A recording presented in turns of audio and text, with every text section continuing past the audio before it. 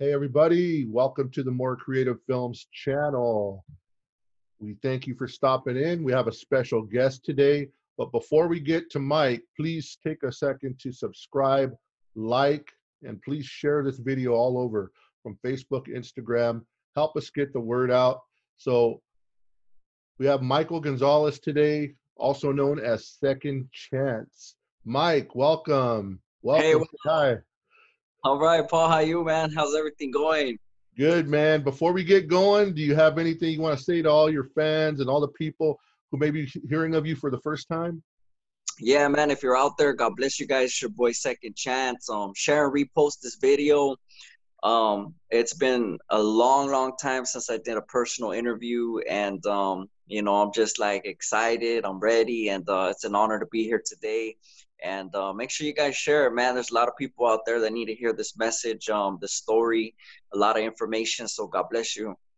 Yeah. So me and Mike been friends for a while, and just to give you a quick update, obviously, for those of you who don't know, Mike is a recording artist. He's very well known across the United States, and I'm sure in different countries. He's also an actor, but he's also one of the stars in one of my films. He plays NICO Velasquez in one of the films called Kilroy. So we're going to be talking about that later. We're going to be talking about his music career. But for those of you who know Second Chance and been following him for a long time, he has a huge following. I want to ask the questions that probably nobody's going to ask, that we get to know this guy. Like, who is Second Chance? Who is Michael Gonzalez?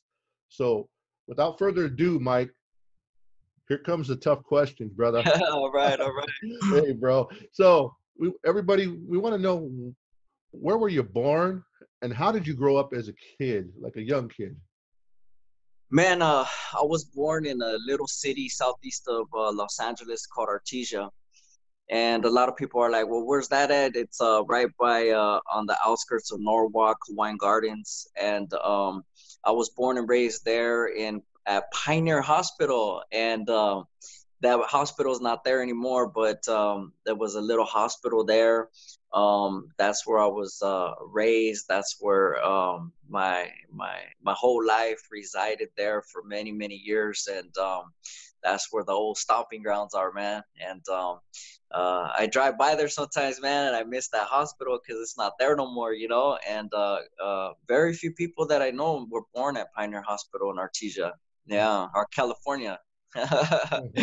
Yeah, man. Like I told you earlier, I was born at that hospital. A couple of Right, my friends right. were born there, man. I guess that makes me old, bro, because that hospital has been around for a No, while. we ain't that old, man. But I know, man. There's just like I never met anybody, man, besides you that was born in and in Artesia, California. You know? Yeah, Yeah. man. It's a blessing to say that, man, because that's where I was born and raised. You know? Tell us Yeah. about your childhood as a kid, as a youngster, elementary days. Like, how did you grow up? Man, I grew up, man, in a nice neighborhood. A lot of people know that area, Artesia, Cerritos area. It's pretty nice, man. It's a nice area. I was super blessed because growing up as a kid, I always had, good providers, man. My dad was a good provider. He worked hard. My mom took good care of us, and elementary school was good, man. Kindergarten, first, second, third grade, it was awesome, man. It was awesome to walk to school, to experience, what kids experience, you know what I mean? And I could say that my elementary days were good, and between the fifth and sixth grade, that's when it started, kind of everything started sliding for me a little bit, little curiosity, a little bit of enticement, things that were temptation, different things that I wanted to be a part of, Yeah, Mike, I totally get what you're talking about. And so you're growing up, good kid, going to school, loving your neighborhood, loving everything. What was the thing that changed, that started taking you down that wrong road? What did you see? Who did you see? And also, like, how did you get enticed to that? I'm saying that because there's kids watching who maybe, could avoid that too. Well, I could say this, man. Um, my mom was a good mother, my dad was a good father, but there was a lot of drinking in my home. My dad loved to drink, and when he drank, um, he would beat my mom. And as a kid, I would see this, man, and I was kind of like, traumatized. Me and my sister. It was only me and my sister. I only have one sister, and she's 3 years older than me. And I remember, man, she would take the lashes for me, man. She would, like, when things would happen, my mom and dad would argue, my dad would fight and hit my mom. And my grandparents, my dad's parents, they lived down the street from us. So anytime that would happen, they would race over. And so I would say about fifth or sixth grade, it started getting rocky. My dad, I watched my dad a lot. I used to go out with him a lot. He used to kind of, venture out, do his thing. And his cover up, I guess, to tell my mom, was to take me with him. You know what I mean? And I would see him, partying, drinking. And so, their marriage started to get rocky. And I can see that maybe fifth or sixth grade. And I had a friend, man. I had one of my best friends in elementary school. I believe we're fifth or sixth grade. And I remember one day, man, he came to school, and he had a black eye and stuff. And I was concerned, and I told him, "Hey, bro, what happened, man?" And he goes, "Man, you know what? I got jumped into the gang. I got jumped into Artesia." And his little brother went there too. And we were just kind of like, what? Like, I could say that was the beginning. Like, I wanted to be a part of that, because now my best friend was part of a gang. So I was like, man, like, I was kind of interested in, like, what that lifestyle brought, because my dad always protected me from that lifestyle. And my dad was an OG. And so at that time, my mom and dad would fight a lot. They got divorced. And when I was 10, and so when they got divorced, my my mom, she couldn't handle me and my sister, because we were like, we wanted to go with grandma and grandpa, because my grandma gave us the freedom and the liberty to kind of do whatever we wanted. You know what I mean? So we would run from my mom's pad to my grandma's. And once again, that was my dad's mom and dad. And that's when I could see things just kind of unraveling little by little. My dad always told me that if I was going to go to the neighborhood, if I was going to get jumped in, never to hide it from him, because if he found out, he was gonna whip my butt. You know what I mean? So I always hid it from him. I would go to elementary school, and we would start ditching class, we would start ditching school, and little by little hanging out with these guys, man. And my dad, he told a lot of the homeboys, man, you know what, if you ever see my son, and let me know, tell him, don't allow him to hang around, and stuff like that. But I always snuck and did it anyway, you know what I mean? Yeah. And yeah, so little by little, man, it kind of unraveled with the divorce of my parents. And then at the courts, the courts granted my grandmother and my grandfather legal custody of me and my sister, because we didn't want to stay with my mom, because once again, my grandma allowed us to have that freedom to do kind of a little bit what we wanted to do. You know what I mean? Yeah. Yeah, so Yeah. we went And in. divorce is devastating, man. It I hurts, know, especially for the kids, man. right? And before we go on, Mike, I want to take a little pit stop here. Um, Before we go on, like how you ended up in juvenile hall and all that stuff. You're seeing, for anybody that doesn't know Artesia, it's a very well-known neighborhood, and I think Mike, your dad was pretty well known, Big Mike, and so in that neighborhood there was a lot of guys who were OGs, and could you tell us about like some of these guys you were seeing, because some of them are legends, bro. Some of them are legends, from Weddle, to others, like these are the guys you grew up looking up to as a little kid. Can you tell us a little about that and how that influenced you? Right. Yeah, like when my generation, like from my neighborhood, from Artesia, we had different cliques. So we had the midget locals, we had the peewee locals, the 190s, and Devlin Street.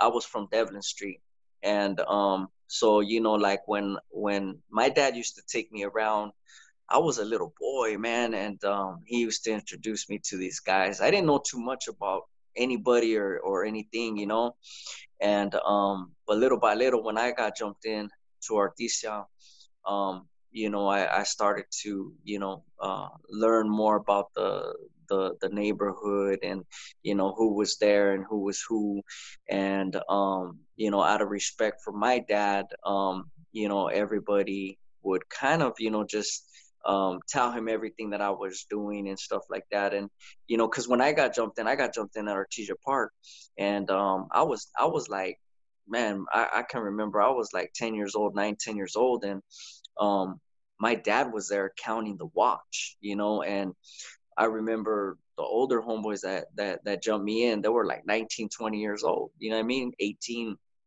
And my dad was like, I remember my dad even stopped the watch, man, and he said, you know what, stop, because I was a skinny little kid and I fell down. And I remember he picked me up and he goes, you get up and you fight, you know, you fight back, you know. And after that, man, he picked me up, and my dad is the one that named me, and he called me boy, because I was one of the smallest youngsters from the neighborhood, you know what I mean? And you know, all these other guys, you know, like the OGs and stuff, I didn't really know a lot of them. I just knew that when I grew up, like and meeting them, and a lot of them, you know, went off to go, you know, do time and stuff like that. But my generation, you know, it was me running the streets right there on Devlin Street, the 190s, you know, just a lot of a lot of drama, man, a lot of, I wasn't just one of those ones that, you know, were hanging up, holding up the wall, spray painting or nothing like that, man. It was a really wicked, evil life, man, lifestyle. And it was a lot of lessons to be learned, you know? Yeah. Yeah, it was rough, man. It was rough. Yeah, yeah, and I know, man, some of the neighborhoods that are around you guys, I know you guys had some wars, you know, and what's cool is you're not that no more. So we're not glorifying that life as we talk. You know, Right, right. we're talking about, and even those older guys, you know, you know, some of those older guys that, you know, are very well known, and, you know, we're just, you know, it's cool, man. Juvenile hall, how'd you start getting busted? Man, juvenile hall, man, it was I was already deep into the gang life, man. And you know, I think my first time at juvenile hall, I got busted for attempted murder. I was 12 years old. I went into Los Padrinos, not knowing really like anything. I didn't know the system. I was a youngster, and long and behold, I had to go in there for my first time for attempted murder. You know what I mean?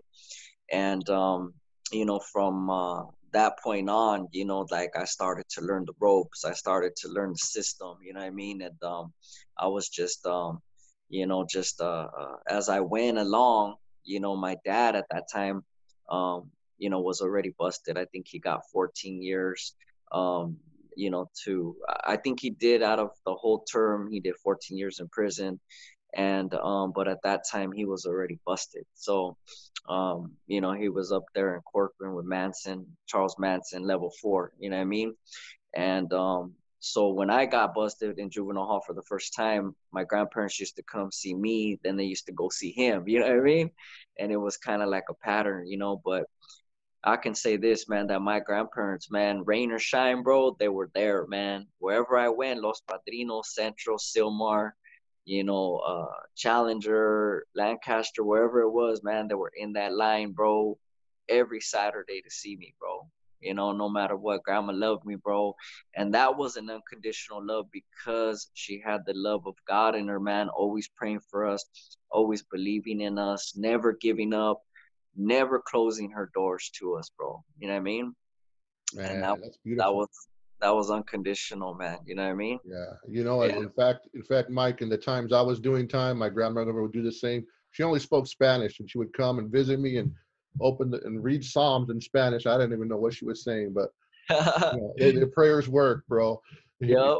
Yep. Yeah, So bro. let me Definitely. ask you, when you went into juvenile hall, like, was it on in there? Were you guys fighting? Was there other, you know, was there gang beefs inside? How was it in juvenile hall and as you're going to the county and stuff? In Los Padrinos, I could say this. There was just a lot of you could say like game playing. You know what I mean? Mind games. You know, now with the juvenile hall, as we all know, it's just the gang.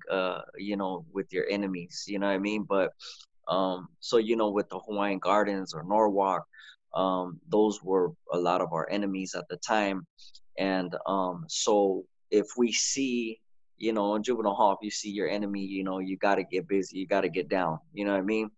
And I remember when there was a time where I was going from juvenile hall to Camp Miller. I was going up to Camp Miller, and you know, we're shackled in the bus, and we're, you know, we're taking the ride, and you know, there's always instigators. You know what I mean? There's always the instigators, and they knew I was from Artesia. And this one youngster, he's telling me, "Hey, we're gonna get to the camp, and you know, there's three bottles from Norwalk there. You know what I mean? They're gonna roll you up or whatever." And I was just quiet, man. You know, I didn't feed into it. So when we got there, um, you know, sure enough, man, there was three big old dudes from Norwalk, and I'm a skinny kid. You know, I was skinny at the time. They kind of, you know, and so, but I remember, man, I got to the camp, and then one was serving the food, and you know, he gave me like a little bit of food, man, in my plate. You know what I mean? He's like, Barrio Norwalk, you know. I told him Artesia. And then when I that same day, that was my first day in camp, and then the other Vata from Norwalk gave me the, you know, shower roll with my shirt and my drawers and everything. And so I opened it up, and he goes, Barrio Norwalk, same thing, you know. And I told him Artesia. So, you know, I opened up the roll, and the whole shirt was ripped. You know what I mean? And so there was three dudes, man. There was three of them, man. And I told this guy from 18th Street, man. I said, you know what? One of the vatos from Norwalk was a laundry boy. He worked in the laundry. So I said, man, you know what? I gotta get busy with all three of them, bro. You know what I mean? I gotta get down. So I told the vato from Norwalk, I said, let's set it up, bro. We're running the laundry room, and let's get busy. All three of you guys with me. You know, let's do it now. You know what I mean? So if you didn't do that, then basically, you know, that was still, you know, that it would just be tension all the way around. You know what I mean? And even though like you know, we didn't get along, man, after that there was a little bit of respect. You know what I mean? And um in camp there's different, you know, there's laundry, there's like people working in the office. So by the end of the time, I did a year there. By the end of the time that I got out, I was basically in charge of all the mail. You know what I mean? So even though me and that vato, there was one more vato from Norwalk after 9 months or whatever, he was giving me brand new clothes, and I was hooking him up with his mail. You know what I mean? Because if I didn't get taken care of, he wasn't gonna get his mail. You know what I mean? So once again, it's just it's a mind game, it's a respect game, and that's just that goes for juvies, camps, YA or whatever. You know what I mean? But in the county, it's a whole different ball game. You know what I mean? Yeah. So tell us about graduating to the county, and what got you there, and then what were your thoughts going in there? You know, I know your dad had probably already trained you, but what was your thoughts? Man, you know, it was you know, in juvenile hall, um, it was different. Being locked up in that room, you know, in juvenile hall, there was no bars, there was just a little tiny window. I spent a lot of time in those rooms, man, and I remember, you know, even I was up in Lancaster, and um, I wasn't feeling good, man. I felt sick, and I would tell the staff, and I was like, "Hey, man, I'm sick. Something's wrong with me."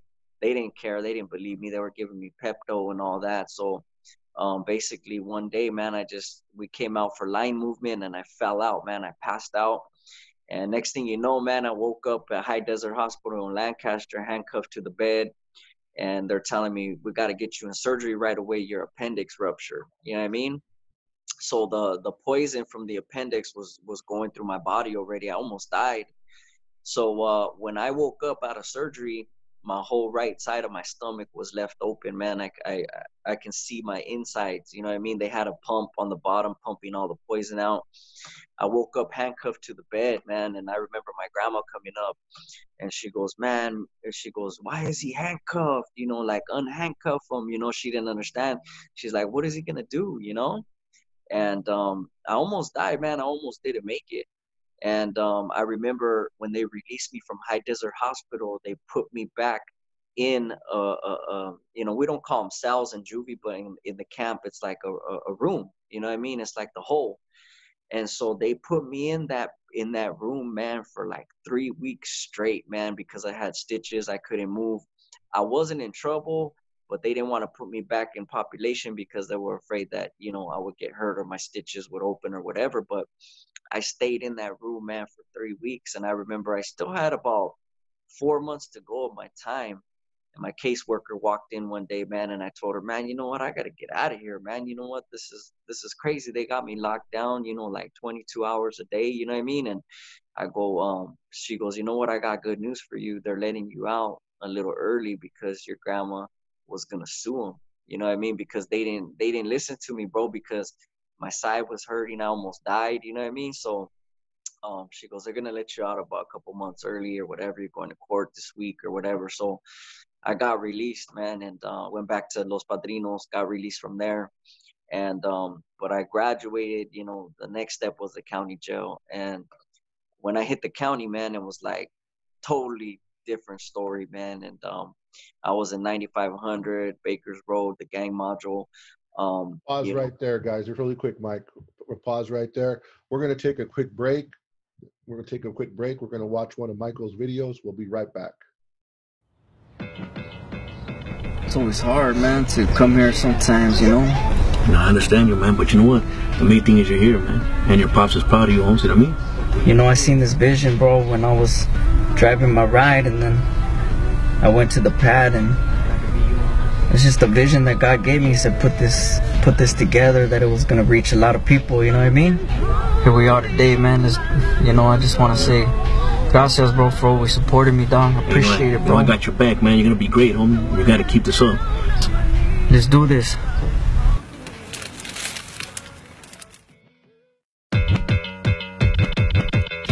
Second chance.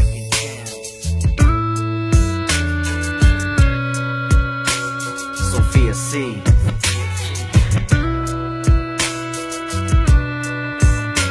I'd rather be yours, Jesus. Something told me my life was over. Yeah. So I got down on my knees and started talking. Something deep down in my soul cried out, Lord, I need you now more than ever before. I need you now. Ooh, I would rather be your Lord. I don't wanna walk away from you, no. Cause you see, I love you so much. All I wanna do is please you, Jesus. Most of all, just wanna be free. Yeah. Take it one day at a time. Never give up, never lose hope. I would go blind. Take it one day at a time. Never give up, never lose hope. I would go blind. Life has got you down, it'll come around. Even when you smile, people see you frown. Father God, help me now, can you hear the prayer of this man? I've been with the best, seen many fall people come and go. Let me stand tall, Holy Spirit of the living God, show me I can. Let me dust it off from my 501s and my white Nikes. Do I have it in me, Father God? One time, one last fight. Grab my favorite keyboard, talk box, let loose for Christ. Nothing's gonna stop me, grab my holy word, now that's nice. When it comes down, who will be around? Just that true friend. How you gonna be no one to blame in the end? Who you gonna talk to when that phone it don't ring? Who you gonna love when the party stops, it don't sing? I'ma keep it me, tell me what you see. I'ma keep it coming only cause I'm free. Nothing gonna stop me from giving my best. Take it one day at a time. Never give up, never lose hope. I would go blind.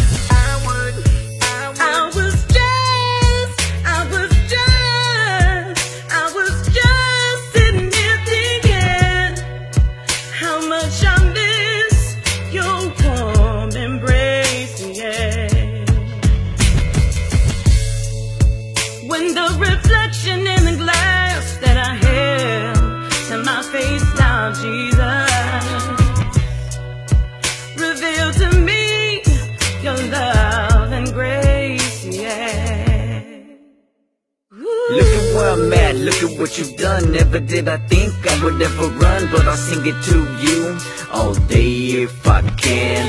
I'll sing it if I want, rap it if I can. Never let you go, sticking to his plan. Jesus is the way, so turn up the jam. Never take it from me, God, now the melody and the chords. Music is a way that I say thank you, my Lord. No words can express just how it sets my soul free. I'll take it real close, take it up, now look at a G. Don't burn it down, just take your time, Christian, know this last. Take it one day and just don't live it too fast. People say the best song is always written from the way a man feels. I say the best song comes from the struggle that's real. They wanna see you fail, live a life of hell. They don't even care, put you up in jail. People always gonna talk, but God loves you the same. Take it one day at a time. Never give up, never lose hope. I would go blind. Take it one day at a time. Never give up, never lose hope. I would go blind. Take it one day at a time. Never give up, never lose hope. I would go blind.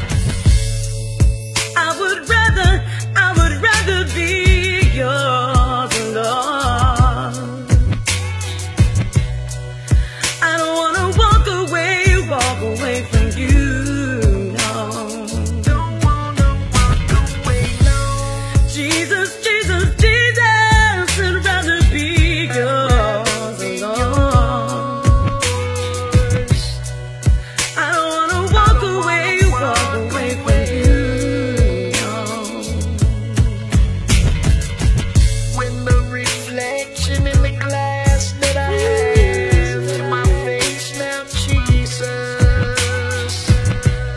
reveals the tears that are on my face, yeah.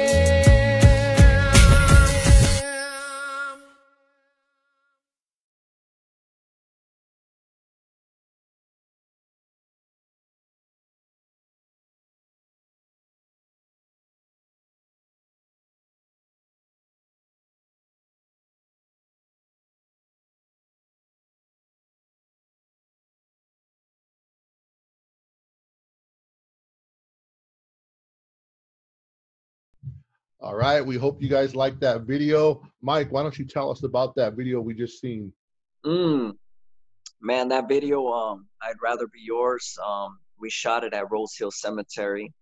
I had the vision, man, in my head because you know, my dad is buried there, rest in peace. And you know, when I came up with that vision, I asked the drummer of War, Sal Rodriguez, you know, to be in it, you know, to be in the song with me. And a lot of people showed up, man, and a lot of people showed up, and that video went viral, man. And I know that it has almost 3 million views on Facebook, and it was just a blessing, man. And just for everybody out there, man, that's going through it, it's just a uplifting song, positive song. You know, everybody just had nothing but good things to say about it, you know. And I'm sure they could get that song on iTunes and everywhere. Is that Oh yeah, iTunes. Just punch in Second Chance. I'd rather be yours, and it's right there on iTunes. Yeah, probably everywhere, right? GoDaddy everywhere, I assume. Spotify, iTunes, Rhapsody, Amazon, everything. Yeah. Okay, that was awesome, guys. So I hope you liked it. And then, so we were talking a little while ago before the break about you know, juvenile hall. Now you're talking about graduating into the county jail. Tell us about it, and what are your first thoughts going in there? Who did you see, and how was it? Man, you know, my first thoughts, man, because we used to go to Lakewood Station. So Lakewood Station was the station where we would travel from, you know, or Cerritos Court, Municipal Court, that would take you straight to the county jail. And when I went to the county jail, man, it was, you know, I knew that it was going to be different because they don't play the little mind games, you know, of enemies, you know, like, okay, you're from Norwalk, I'm from Artesia. But, you know, in the county, we run together, you know what I mean? Like the Sureños, or say like we're the Southeast car, you know what I mean? Like Southeast, we run together, Norwalk, Hawaiian Gardens, Artesia. You know, Chivas, we're like, okay, we're cool in there. You know what I mean? Like everything's good. But, you know, it was a whole nother experience, man. You know, I was in 9500. And as I passed through 9500, man, I was like, wow, you know, this is my first time there. It was different. You know what I mean? A lot of fools holding tanks, man, were just tore up from the floor up, bro. Like, you know, you couldn't even move, man. Like people were just laying on the floor. Like it was just, you know, tore up, man. And when we finally went up, you know, to 9500, then they shipped me to Baker's Road. And then, you know, it was just like, it was Christmas time. I think it was during Christmas. And I was like, man, you know what? It was just like, I started to think, you know, and I was like, man, you know what? Is this all there is for my life? You know, I was sitting on the bunk, and because in Baker's Road, they got like bunk beds, and then they got cells, you know, up above, you know, the tier. And, you know, that's when it started to get, you know, like real, you know what I mean? And I was like, man, you know what? I started getting tired, man. And I was like, man, you know what? I'm tired of this, you know, started to get tired of this lifestyle, you know, tired of being busted. Cause I was busted all the time. Paul was like, I was busted through Christmas, Thanksgiving, New Year's, birthday parties, you know what I mean? Like every year on the same phone, man, making the same call, saying the same thing in letters after letter, bro, saying things are going to get better. But, you know, there was just the same old story, man. You know, when I got out, you know, I never changed, man. It was just right back to my vomit, you know what I mean? Like they say in the Bible, it says like a dog goes back to his vomit, you know.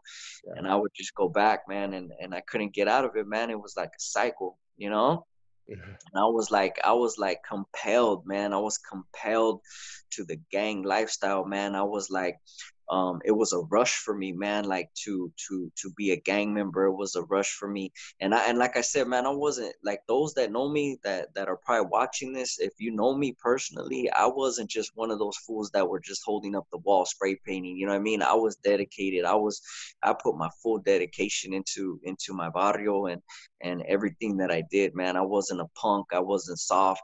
I was down for mine. I was a very wicked and evil man, you know? Wow, that's crazy, bro. It's crazy knowing you now. Like, you know, I wouldn't think, you know, because right. God transformed your life and made you a humble, nice guy, you know. And, that's right. You know, but now take us to the steps.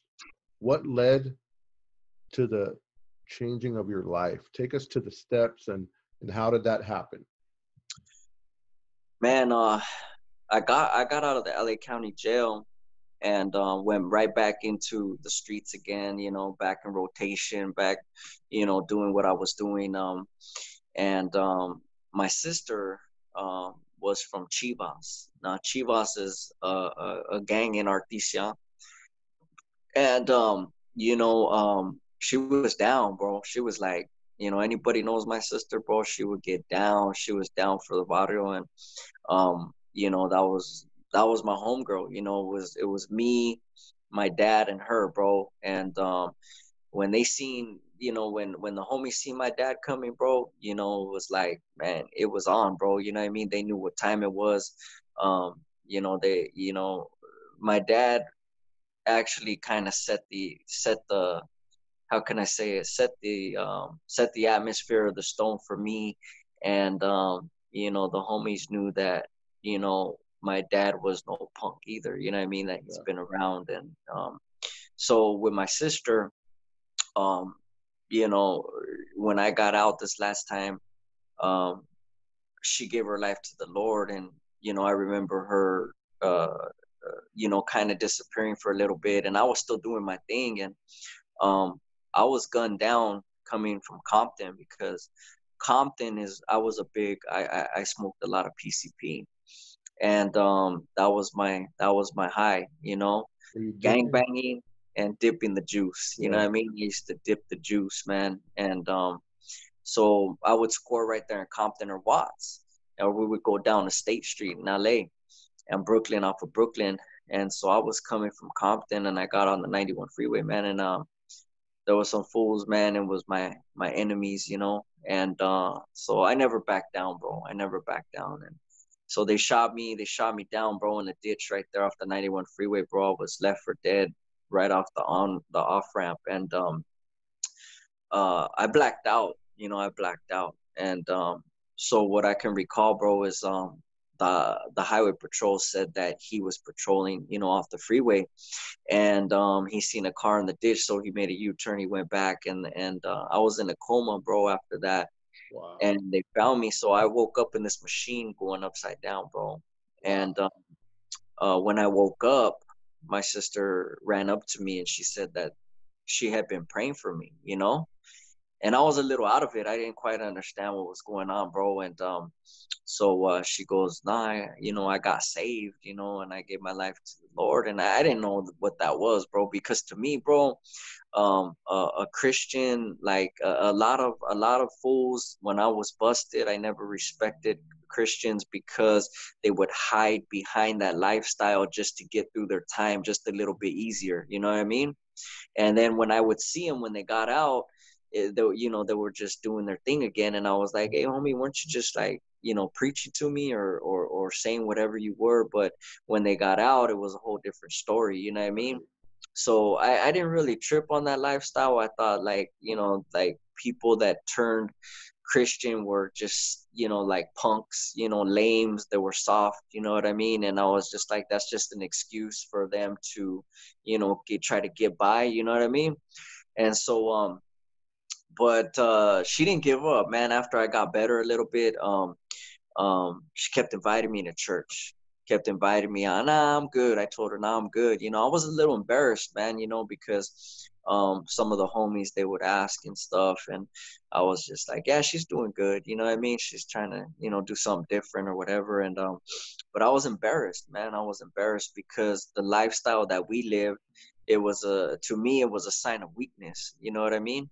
And so anyway, make a long story short, I was going to face some more time in the county jail for I think it was like under the influence, like a 90-day thing or something. And so I went to court, and she heard I went to court, so she called me. She goes, hey, Mike, we have a program in our church, that you can be rehabilitated or whatever. So.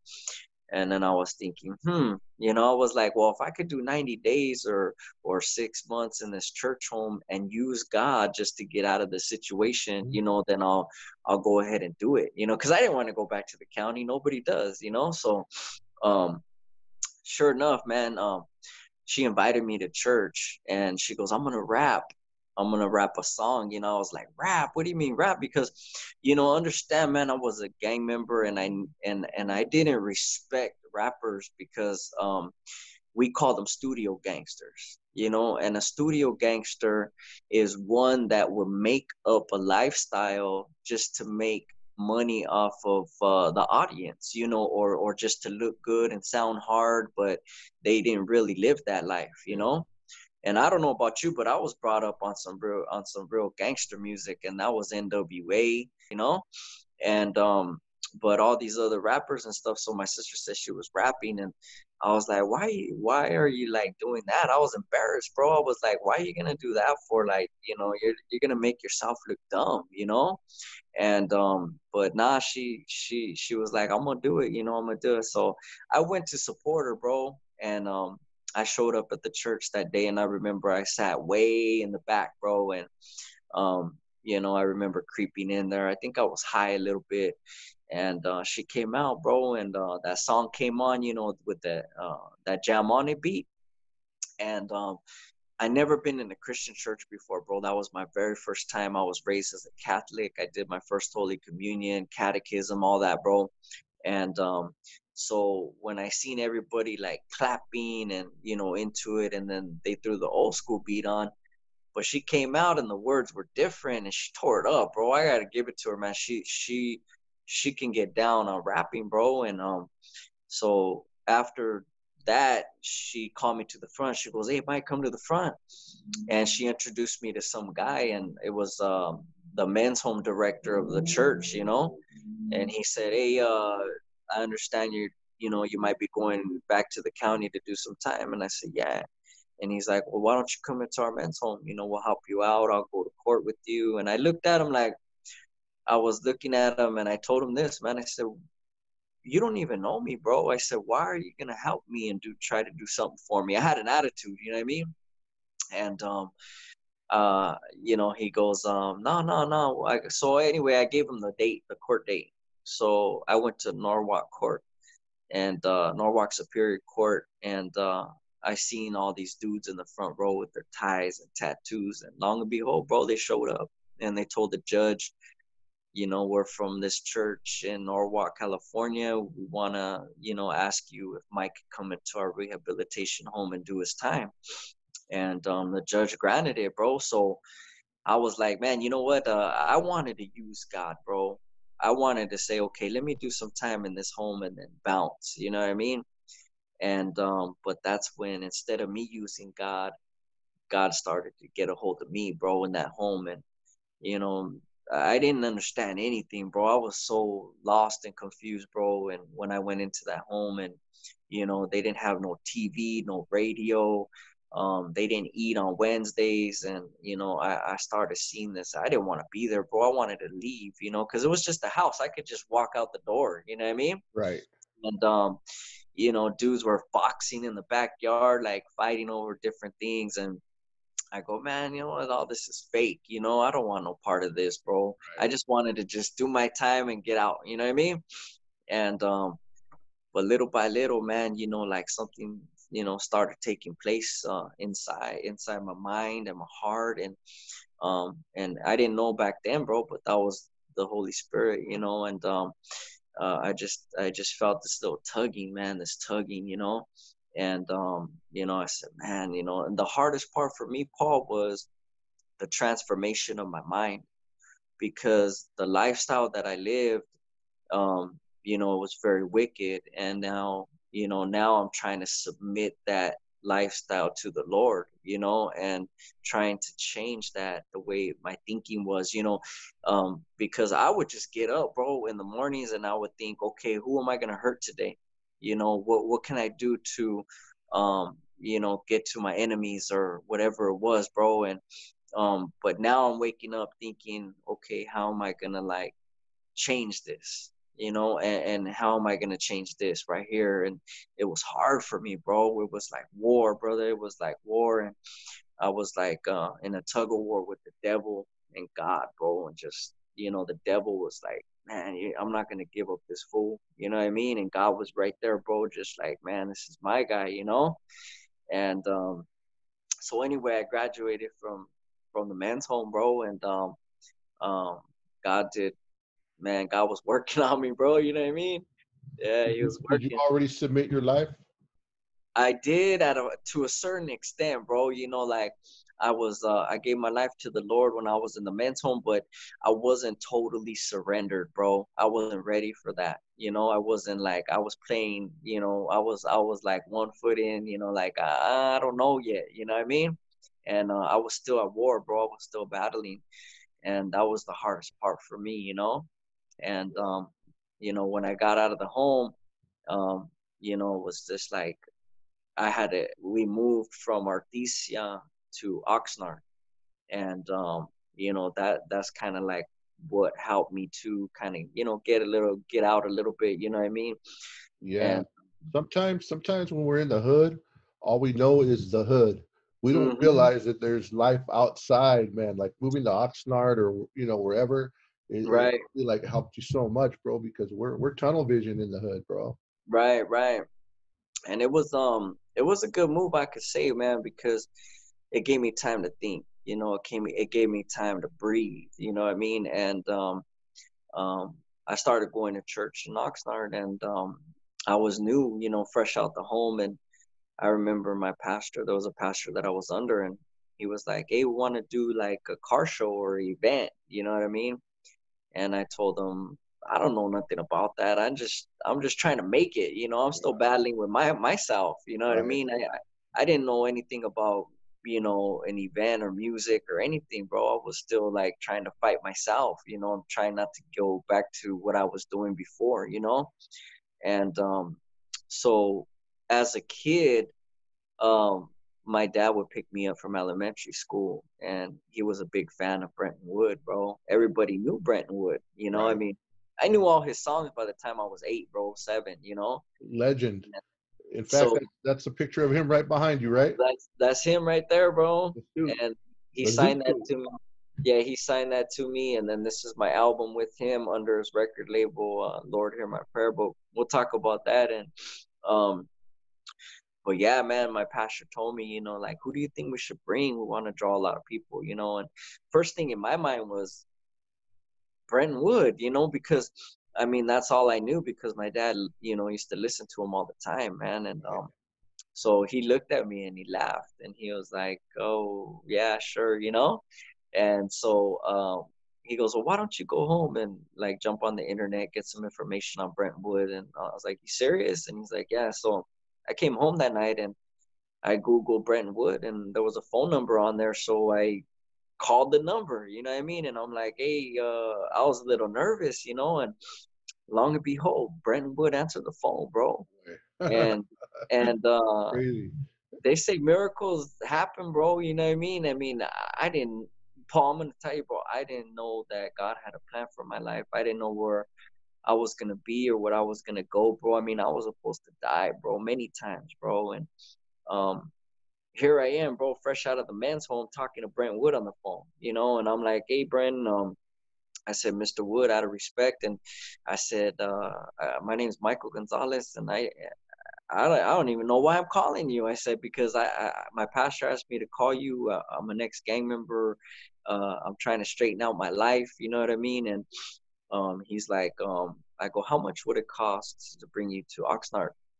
And he told me $5,000. And I was like, "Wow, $5,000, man!" I wanted to hang up the phone, bro. I didn't know I didn't have $5,000, bro, Yeah. and I knew my pastor didn't have $5,000.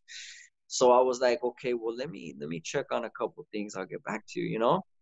So I went back to my pastor and I told him, "Hey, this is what he said." He goes, "Tell him we want to bring him."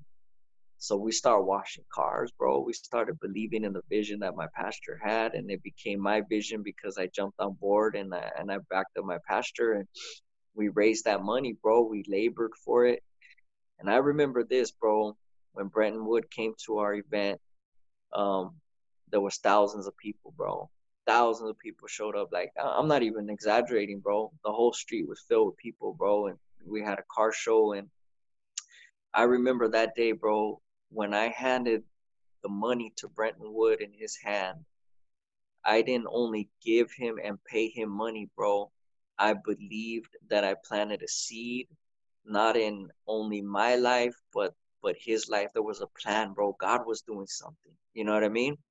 And I truly believe that, man. You know, my pastor always says, when you have a need, sow a seed. You know what I mean? And I didn't even really do music, bro. Like yet, I did some music, and I know we skipped that part, but after my sister rapped and I was in the men's home and all that, I got out, and my sister would encourage me. She goes, "Why don't you write a song, Mike?" You know? I was like, "Nah, I'm not a songwriter. I'm not a rapper." All I wanted to do, Paul, was sit way in the back in the church, man, and just get my life together and my mind, because that was my battle. I was my Right. battle, you know? And she goes, "Why don't you just write a song about what you're feeling, you know, what you're battling up here?" And so I wrote it. I got in front of the church and I shared it as a poem, and it turned into a song. And this was like, God just revealed the gift, bro, of music to me. I'd never rapped in the world. I wasn't a musician. I was a gang member. But when I received the Holy Spirit, that was the gift that God gave me, was music. You know what I mean? And I know there's a lot of rappers that come from the world. They bring that into Christianity with them and they turn it around. And there's nothing wrong with that. But with me, it was just a gift that God gave me when I Yeah. received the Spirit, you know? Incredible, man. Yeah. And man, keep telling us about your rap career. Like I know you worked with Brenton. I know you worked with the Troutman family. Go into all that, man, and then get us into where you're starting to act and all that stuff. Okay. Yeah. So after I met Brenton, after we hired him to come, and I was getting Brenton. I would call him a few times, and I would say, "Hey, Brenton, I got you another church event. Like, you know, where you want to go?" And he's like, "Yeah, man." So eventually, we started building some type of relationship. But to him, it was money. He was making money, you know, in business. But I was trying to build a friendship, you know. And so he goes, "Man, you're helping me so much, man." He goes, "Why don't we do a song for the Lord?" You know, and I'm like, "Really?" You know. And I wrote the song overnight, Paul. Like, I didn't hesitate, bro. This is a, you know, Brenton Wood was talking to a kid that was raised on his music. You know, my dad loved him, bro. And to me, it was just a miracle, bro, to even talk to Brenton Wood. You know what I mean? And so I wrote the song overnight, man. I wrote it. I called him. I said, "Hey, Brent, check this out, man. I wrote the song." He's like, "Dang, you didn't waste no time." I said, "No, man. I truly believe that when there's an opportunity and God gives you an open door, you have to go through that open door, because the season may not come back around. You got to act in the timing of the Lord, you know." And I truly believe that it was God's timing. God said, "You know what? Don't waste no time. Run through this door. Use it as an experience. I'm going to bless you," you know. They told me that scripture that I was going to go before kings, you know, and I don't know, I haven't read it but for a while, but it says you're going to go before kings and men. I think I got to look it up, but and it meant that it was interpreted to me that I was going to come before people that were famous in the world, and God was going to use them in my life, in this chapter, in different chapters of my life, you know. And so when I told Brenton, I said, "Hey, I wrote the song." He's like, "All right, man." He's like, "Let's get in the studio. Let's put it down." So we had brought Brenton to Oxnard, man. We put it down in the studio, and then so that song he put on iTunes, and he's seen the response. He's seen the response. And you're talking about Brenton Wood, man. Brenton Wood, you know, he goes, "Mike, it's going so well. What do you think about doing a single, you know, like a single album, 2 songs or something?" So I go, "All right, you know, let's try it." So we did another song. We put the single out there on iTunes, and it just took off, man. Next thing you know, Brent's calling me. He's like, "Mike, I want you to travel with me to do this show. I want to do that one song with you." And I'm like, "Okay, that's cool, man." I was excited. Incredible. I Incredible. was like, "Let's do it," Yeah. you know? Yeah. And so, but he told me this. He goes, "You got to pay your own flight. You got to pay your own hotel. I can't pay you for the show. You're just going to come up for that one song." I said, "Man, let's do it." You know what I mean? Because to me, it was like there's always a price to pay for the dream and the vision that God gives to you. Yeah. You know what I mean? And it's not going to come easy. You know, you got to sacrifice something. You got to put in the work. Yeah. It's not just going to happen overnight. You know what I mean? Right. And how many other people are traveling with Brenton Wood? Right. You know? I say this humbly, and I was the only artist ever signed to Mr. Brenton Wood Records was Second Chance. I have the proof here. You know, he put right here, it says my first artist, Second Chance. You know, to actually sign on the dotted line and for him to promote an artist was Second Chance, you know.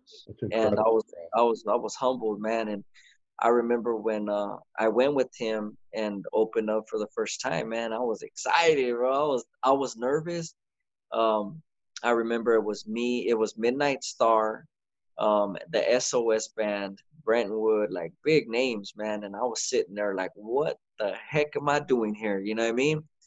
And so he's up there in his zoot suit. There's thousands of people in the stadium, and you know, he stops Oogum Boogum. He's done with singing Oogum Boogum, and he goes, man, you know what? I wanna take this time. I wanna call a young man up.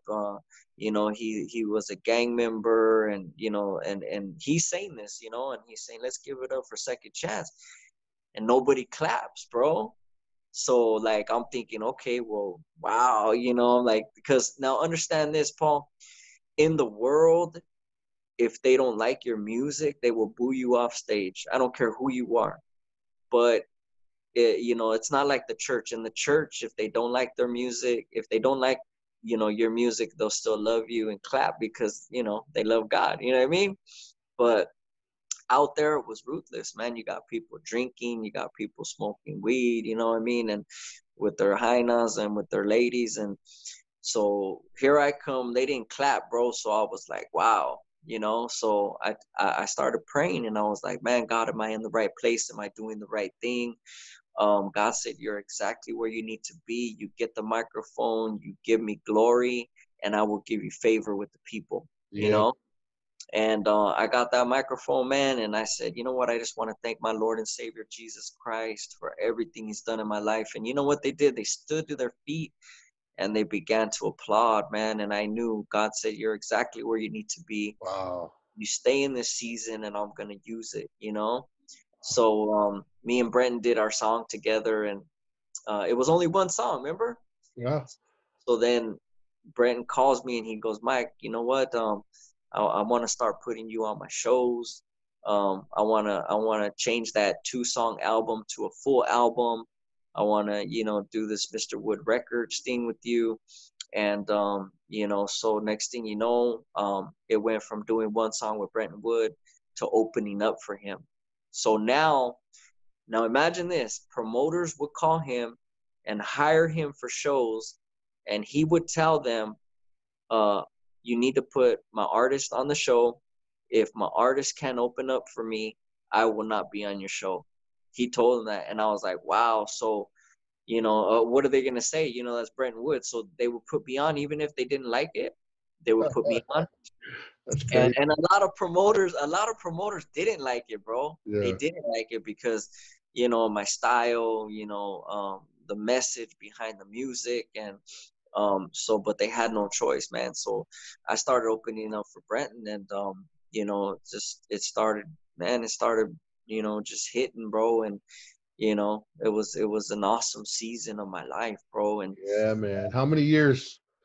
Almost I would say about 6.5 years, bro. I was with Brenton.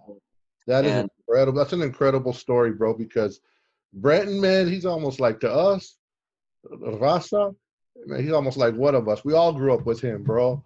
Right. I don't know about the youngsters now, but people like my age, man, he's awesome, man. Definitely, man. Definitely, man.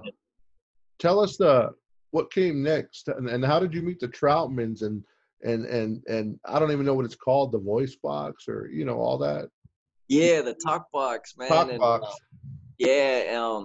Well, when I was with Brenton Wood, I was just rapping. I never played the box. I never played piano. I didn't know how to play keyboard. You know, so when I was on tour with Brenton Wood, we were on tour with Zap.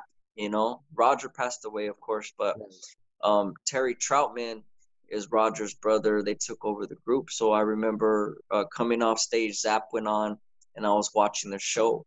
And as I was sitting in the back, man, there was something like inside me, man. I was like, man, you know what? I could do that, you know?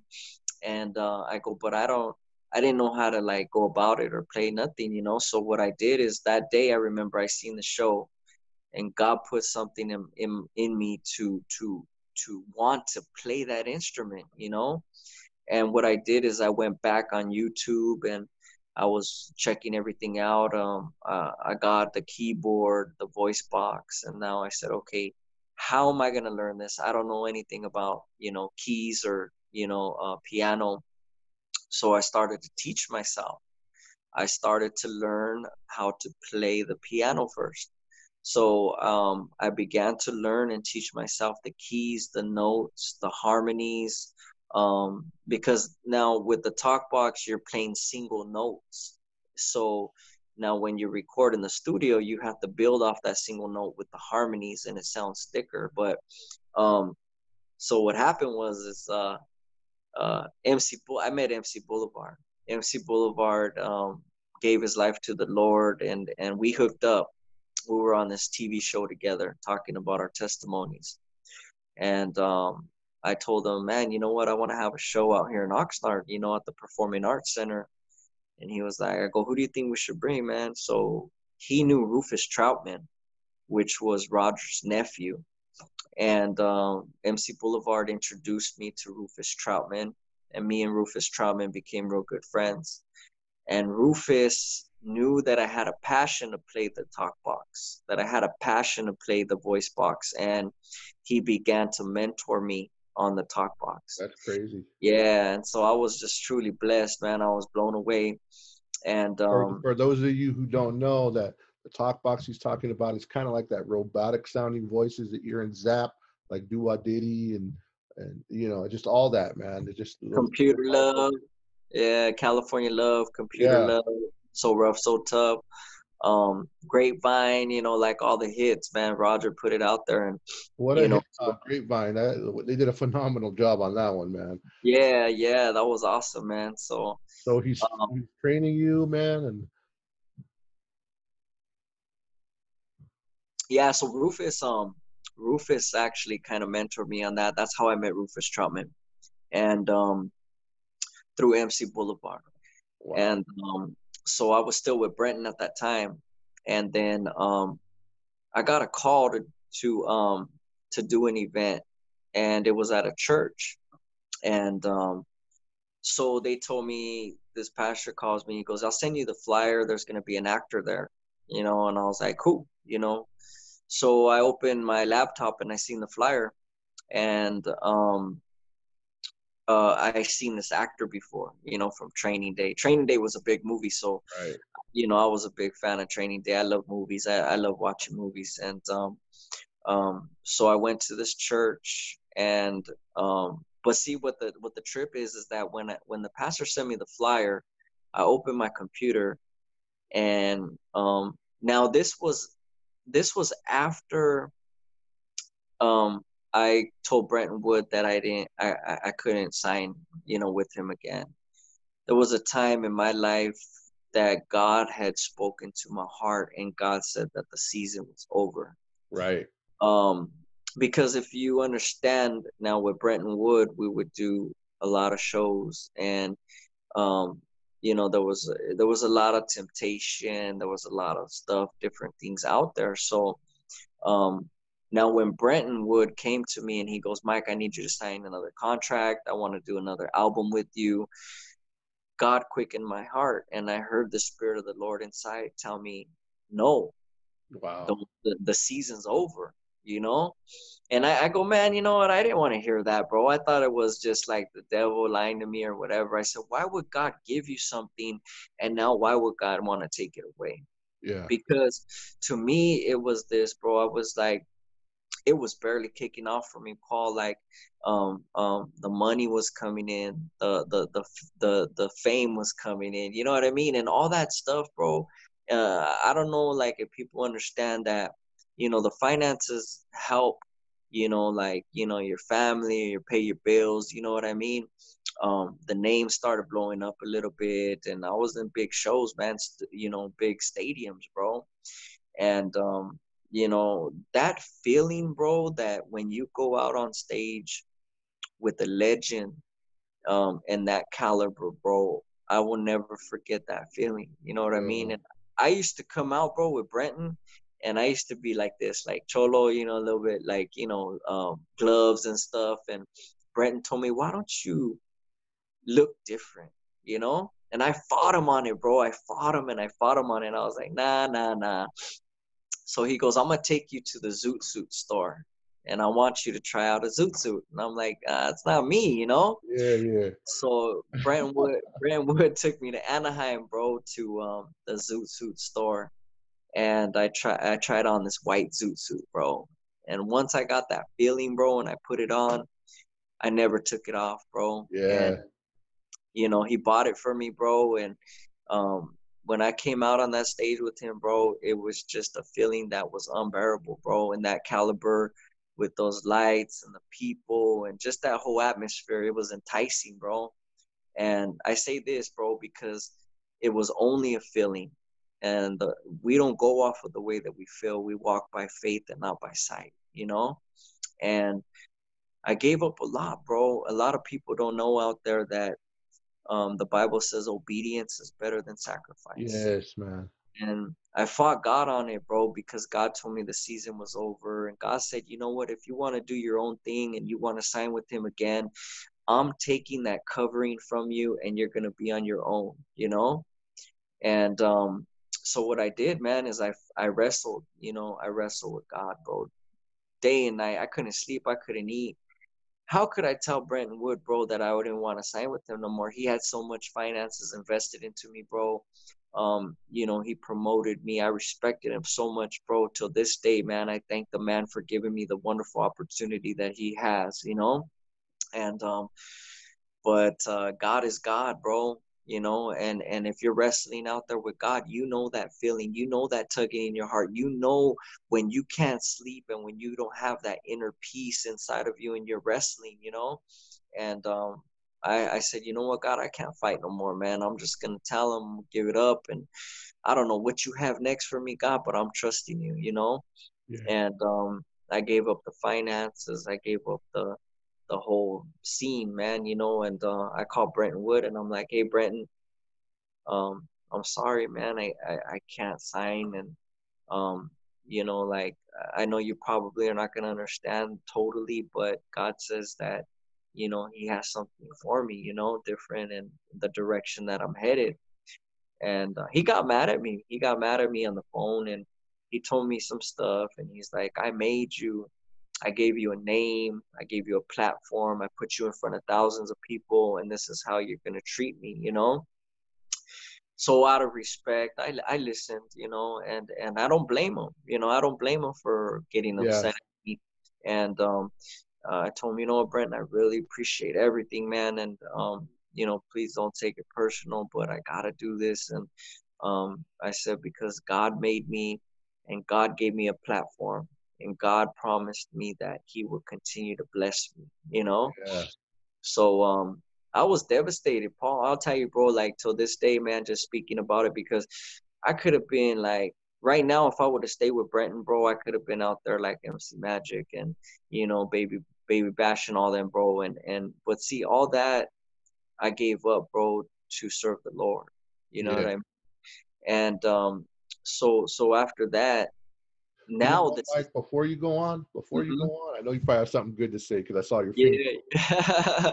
But just say, man, just saying this, I'm getting a little ahead, but those who win souls are wise, the Bible says.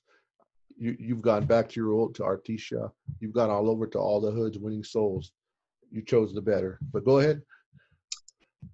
Yeah, man, it was rough, man. Now, after I told Brenton that I was going through it, bro, I was mad at God, bro. I blamed God. I said, man, God, like, I don't understand your plan. I don't know what's happening. I didn't want to do music, bro. I kind of like shut down and crawled in a hole, bro, for a couple weeks. And I didn't know what to do, bro. I was just like, did I make the right decision? You know, I knew that I was fighting, you know.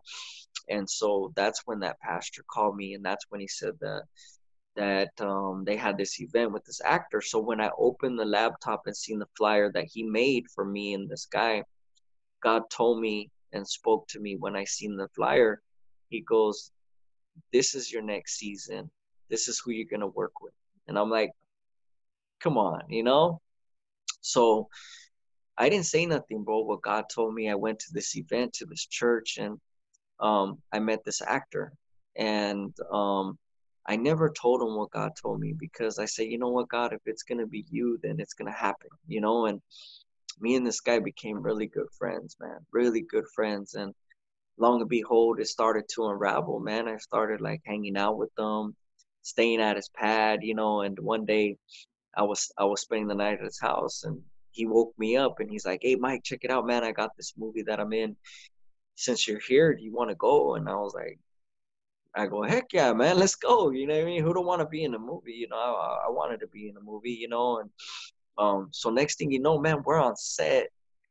I'm on set filming with Ice Cube and Woody Harrelson in this movie called Rampart. And I'm sitting there, man, and I'm looking around and I'm like, wow, God.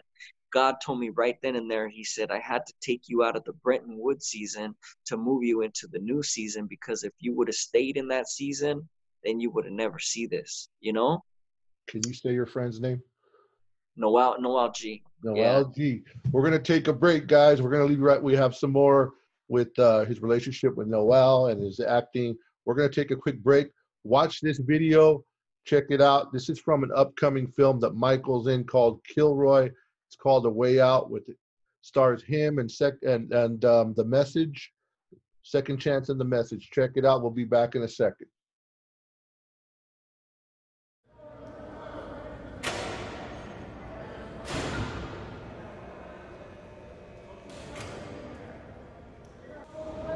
You believe everything in that book? I do. I want to preach it, Mom. I want everybody to know about Jesus. You can't serve two masters, carnal. I'ma give it to you raw and let the truth be told. I let fear die, homie, when I was 12 years old. I was searching for acceptance, searching for a father. So all the veteranos became my role models as we grew up. Where I grew up, you know we willing to ride and die for that hood that we threw up. Me, vida loca in full effect, and you can tell by the ink tatted up on my neck. The older I got, man, the colder I got, and it was all about the suit, homie, like it or not. I was slipping into darkness, my heart was getting heartless. Me and my Filero down a Pierce and he carved. The only thing on my mind, homie, was survival.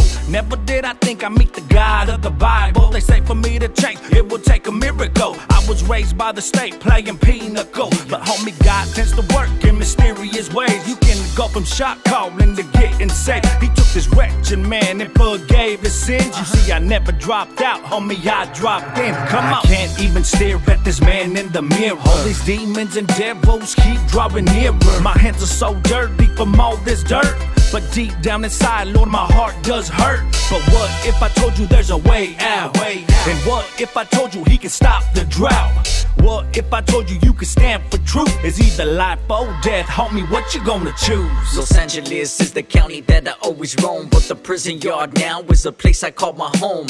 Born and raised in the midst of the grave, reminiscing of our past. We didn't play, going through the walls, posted up in the halls, raising my hand, yeah, that botto's gonna fall. Posted up with wicked times through the mindset, coming out the south side, hard from the 13. Taking death as it came is how I played the game. If you crossed our path, keep your shoulder to the lane. I better maintain, now peep our step from the darkness to the light. Yeah, I never forget, as I sit and reminisce. Sometimes I go back in the day when I was led astray. But I gotta be thankful for all that I got. No more packing a cuete or slinging that rock. As I move from the barrio, the Lord approached my soul. It was time to surrender, this was taking a toll. I didn't wanna die, see, on my own expectations, so I gave him my life. Now it's puro my salvation. I can't even stare at this man in the mirror. All these demons and devils keep drawing nearer. My hands are so dirty from all this dirt, But deep down inside, Lord, my heart does hurt. But what if I told you there's a way out? And what if I told you he can stop the drought? What if I told you you could stand for truth? It's either life or death, homie, what you gonna choose? Life or death, life or death, homie, what you gonna choose? Life or death, life or death, homie, what you gonna choose?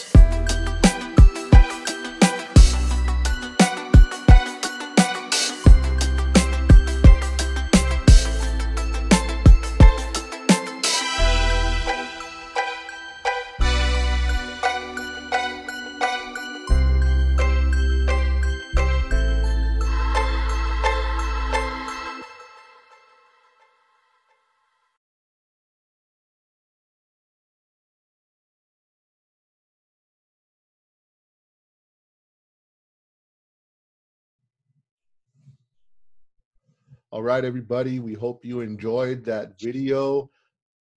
We hope you enjoyed that video. That was Michael Gonzalez, Second Chance, and the message from the movie Kilroy. Those are actually clips in that music video.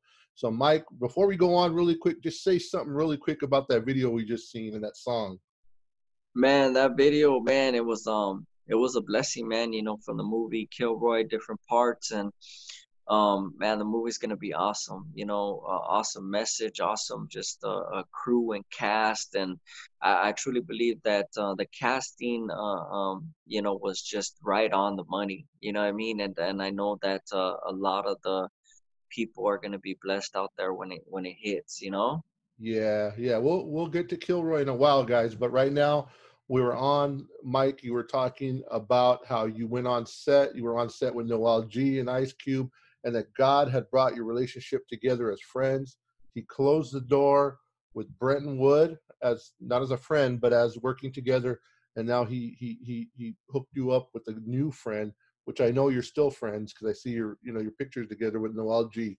So go on. You're on set with Ice Cube and everybody, and Yeah, man, we were just right there, man. And you know, I was just tripping, man. I was like, wow, you know, like um I never even, beyond my wildest thoughts or dreams, man, that I would be where I was at. And you know, I was a gang member, man. I was like, you know, I was supposed to be spending the rest of my life in prison or you know, dead. You know, I never thought that I would make it past 18.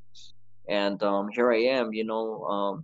Now I'm on set, a different chapter in my life, and I'm on set with Woody Harrelson and everybody. And I'm sitting there, you know, in front of the camera, and I'm looking around, and I'm like, wow, you know what, God is good, man. And you know, I know that sometimes you got to give up something to get somewhere, you know. And there was something hard for me because I was holding on to the Brenton Wood season. And don't get me wrong, man. Man, I mean, I love Brenton and you know the music, but you know, obedience. I had to obey what God was telling me because I truly took a leap of faith and said, "Okay, God, I'm gonna trust you," you know. And you know, so mine and Noel G's relationship, everybody knows him as Hector. You know, Hector from right. Fast and Furious. But it just grew, man. We became good friends. We're still good friends, man. I was just with them the other day, you know, doing a video for Bone Thugs and Harmony.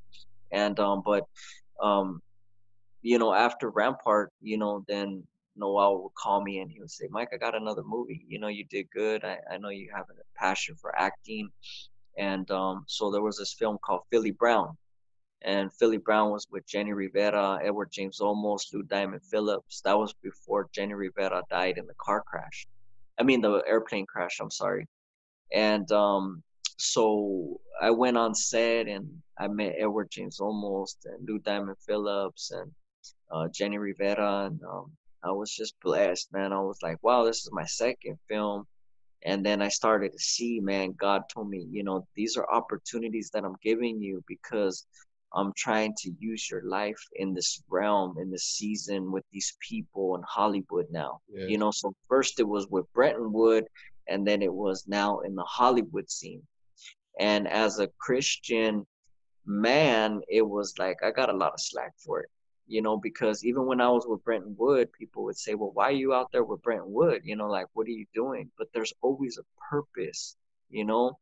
And I truly stick to the scripture that the Bible says that it's the sick that need a doctor, not the well. Yeah, So, man. you know, we were called to go out into the places that I was in to, you know, because who's gonna relate the message that God has, you know, out in those type of places? You know what I mean? And when I was with Brenton Wood, man, even in the enemy's camp, in these stadiums filled with people drinking, you know, people will come up to me after and say, man, you know what, I've been running from the Lord, man, and God found me in this place. You know, you spoke on something that really touched my heart. And that's the places that we need to be, you know? Can I But say it's, something really quick? yeah, Let me yeah, say something on that. So, you know, I'm in the film industry. You know, Mike works in the film and music industry. And what people don't understand, sometimes they'll see me. I don't go to a lot of them. I get invited to a lot of events, secular events, um, a lot of red carpets. And I don't go to a lot. Like people, the actors in the film industry know I don't go to a lot, but when I do, I realize, and I know Mike realizes that he's called, and I've been called to reach into Hollywood, to be a salt in a dark place, to be light in a dark place. And a lot of people don't understand that God will send certain people, because who's going to reach them? People always say Christians, and they're very negative. Look at these movies Hollywood's putting out. Hollywood's putting, you know, Hollywood's doing this. But people like myself, Mike, others have been called in there to be prayed up, filled with the Spirit, go in there and reach them. And because sometimes you know, I get a lot of flack, and I know Mike, you know, is a lot more famous than I. He gets a lot of flack. So I'll end my statement with this. Mike was sharing a video one time, and he was on a track. And, you know, on the track, there's different lanes in the track where people run. And Mike was just saying, and it really blessed me, it ministered to me, because he's saying, see, I'm in this lane right here. I'm in this, you know, the chalk on the track, where you go around the track. He's like, I'm in this lane. And some guy came jogging by on the lane, the inside lane. And he goes, see, I'm not trying to get in his lane. I'm not trying to get in his lane. That's his lane. This is my lane. I'm just focused on my lane. In other words, I'm focused what God has me to do.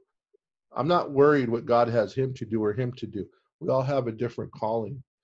And I just really encourage you that, you know, when you see Mike or me or different Christians going into the film world, it's not because we're compromising. It's because we know that we've been blessed with an open door to go in there and talk to these actors that no one may never get to minister to, but God called us to do it. So go ahead, Mike.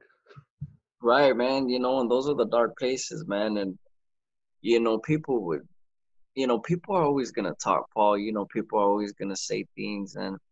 But at the end of the day, man, it's just, you know, you answer to the Lord, you answer to God, you know, and I'm beyond in my life and in my walk with the Lord, I'm beyond trying to impress people, trying Right. to listen to what people say.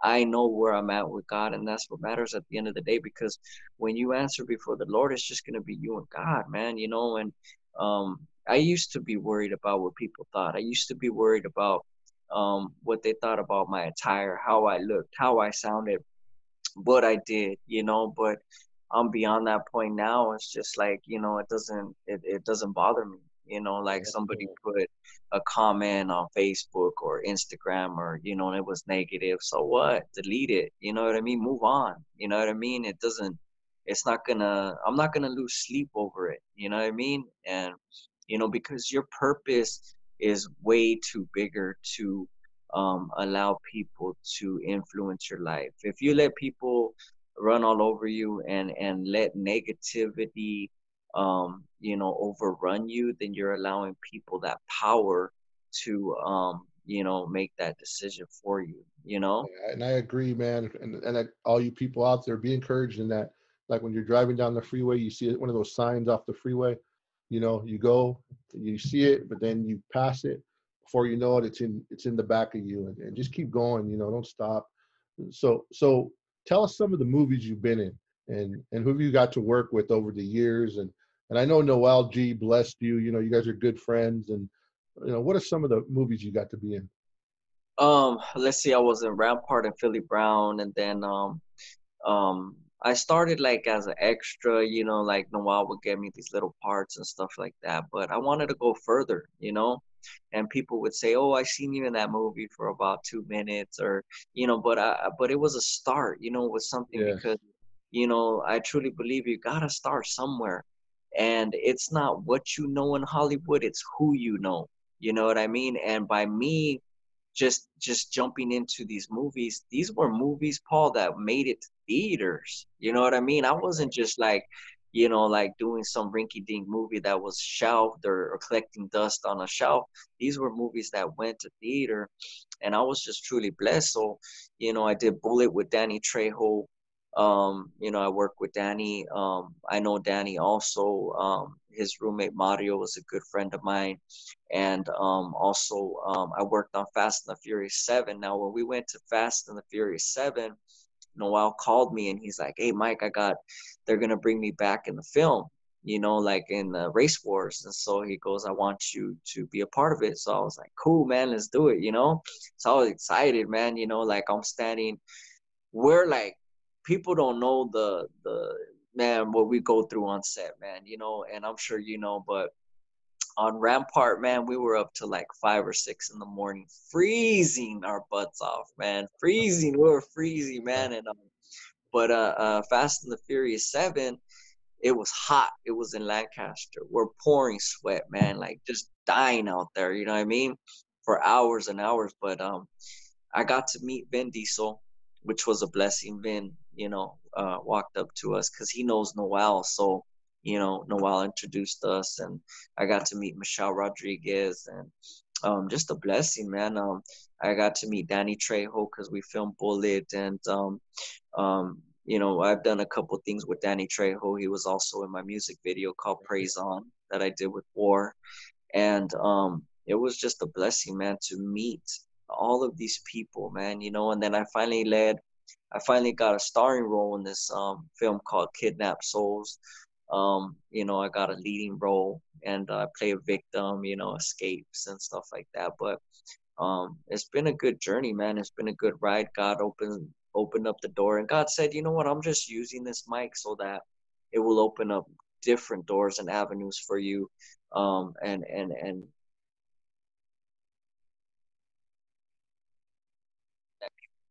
something that people can relate to, you know what I mean? Yeah, yeah. So right now we just want to get in briefly into the Kilroy movie.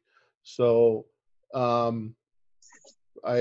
felt led to make a movie on Kilroy Roybal. He's one of the, you know, the founders of that big organization, the Gang of Gangs, and he was in that organization for, you know, 40 plus years, man. He did more than 40 years in jail, and he got released in 1993, 94, gave his life to the Lord, and now he dedicates his life to reaching gang members, pulling prostitutes out of their life, feeding the homeless. I mean, that's his call. He goes on mission trips to Africa. He goes into prisons. So we made a movie on him. And one of the people we casted, the lead role was Wilson Ramirez, but one of the people we casted to play one of the main roles in one of the areas of the film was Second Chance, Mike. And he actually plays the part of NICO. And I don't want to say much on the role because NICO was in that organization. He's a very well-known guy. You could Google him, but he gave his life to the Lord, and he paid the ultimate price of martyrdom. And actually, the part of NICO, so he died for his faith, but the part of NICO was actually Kilroy is the one who said that Mike should play NICO. So it wasn't even me. It was Kilroy chose him to play NICO. He goes, he would be good for that role. And we couldn't have done any better. So tell us about your experience on the set of Kilroy and dealing with the stubborn producers like myself. Man, you know, it was a blessing, man, you know, for Kilroy just to say, "Hey, you know what, let's get Second Chance in there." And I think that he'll play the role. And, you know, I was honored, man, just to be a part of the film. And anytime there's opportunity to minister through a message, you know, I'm all for it. You know what I mean? And being on set over there, man, it was a good time. You know, it's always a good time to film. And you know, just the parts that I was filming was, you know, it was deep. You know, it was deep. And but it's always a blessing, man, to be able to operate in your passion, you know. And you know, to even see some of the places that we filmed at, man, you know, like it was special, you know, like to see like a movie set, you know, prison cells, or Yeah. you know, to just all the guys being there having a good time, you know what I mean? Yeah. And it's always a blast, man. I was honored, and I just prayed that I did and lived up to the expectation of the character Nico. And I prayed that you know, the message is powerful, and his family is truly blessed, you know. And Yeah. you know, whatever whoever is out there watching the film, I prayed that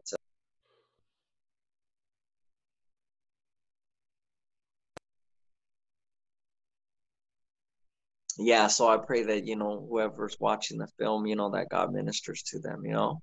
Yeah, man, and we have been in contact. I think Mike, you got contacted, and I by Nico's son. So Right. pretty cool that we got to represent Nico well, and you know, show that you know, he paid the ultimate price, you know, Hmm. for living his faith. But I also want to give props to Mike, because Mike did help us bring some people on the set. He brought people out of from Arizona, you know, who rap with him, who were under his label, which they brought more people. He brought Sal Rodriguez into the film. Sal played a part actually with me. I actually had to play a part in the film because somebody kind of flaked on us and didn't show up. So I had to jump in and play his role, not by design. So I got to do a scene with Sal, and Sal killed it also, you know. So thank you, man, for all the help with the film. Not only that, making a song for the film with the message, you know, and you know, we really appreciate it. Thank you, Mike. And so that film is actually coming out. We're hoping Cinco de Mayo-ish, probably a week or two after Cinco de Mayo. We're going to have it at limited theaters here, hopefully in LA and Orange County. So we'll be keep following, you know, us and Mike and myself and more creative films, and we'll keep you updated how to get tickets, and that's coming very soon. So we'll have news probably by the end of March, early April. We'll have news on that. So Mike, we want to and all this time, you know, you're doing music, man. Tell us about all the places you got to go play music, but not only that, like all the hoods, man. You know? Man, I've been blessed, man. Oh man, I've been all over the country, man. I could say, you know, when I was with Brentwood, even not with Brentwood, I've got to travel a lot. And different countries, you know, through the United States, you know, just it's been a blast, man. You know, when I first started flying, man, it was rough, bro. It was rough. I never been in a plane. I never got out of Artesia, bro. You know what I mean? And you know, it was I had a lot of anxiety, bro, and I would have little panic attacks on the plane, and I would get nervous, bro, really nervous, man. And one day God just said, you know what? There's nothing you can do. Put your trust in me. And I started to get better, You know, now I fall asleep on planes, bro. You know what I mean? And but you know, I've been through a lot, man, and just to see the places that I've seen, the different places, man, it's just been an awesome journey. I just can't stop thanking the Lord, man.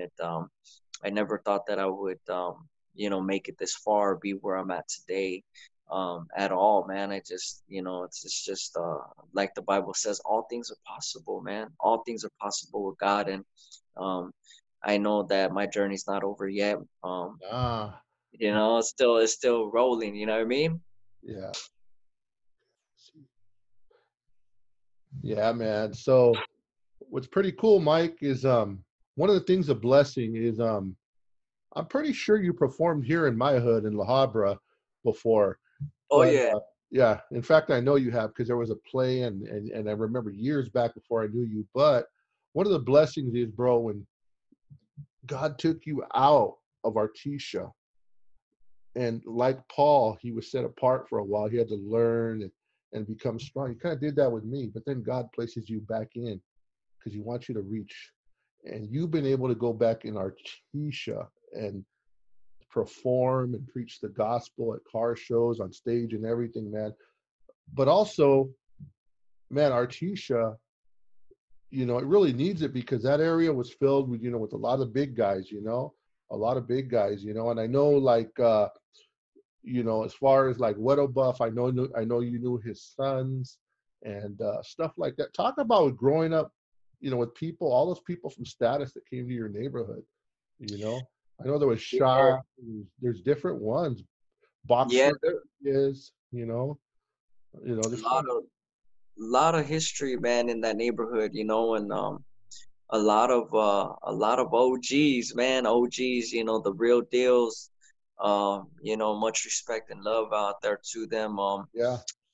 It's just a blessing, man, to know that your neighborhood has history and legends like that, And and it's not guys that here's what it is. It's not that we're propping these guys up. It's because, you know, you even though God changes your life and you're not part of the hood, so to speak, you're not a gang member, you never lose your love for these people. You have love for them. They were your brothers growing up, you know?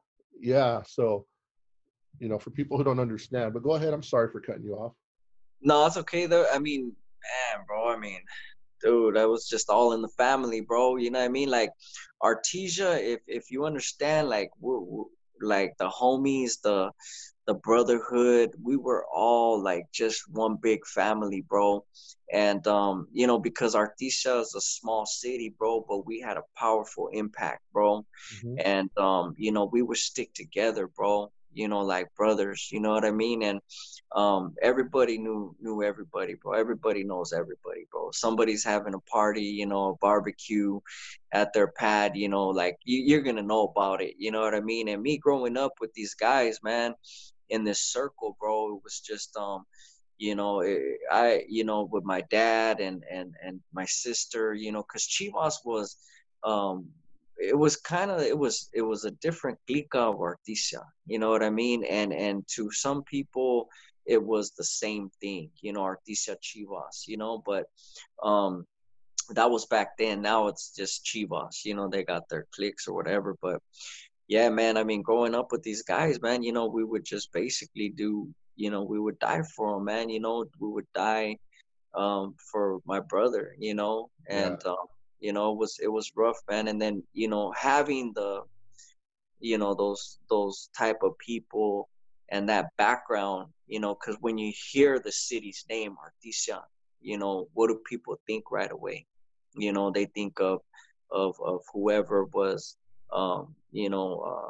calling shots, or what I mean, because there was a lot of shot callers, man, from Artesia, and Big we shot call them callers too. Not, big, big impact guys, right, and we Not call them Mills, big guys.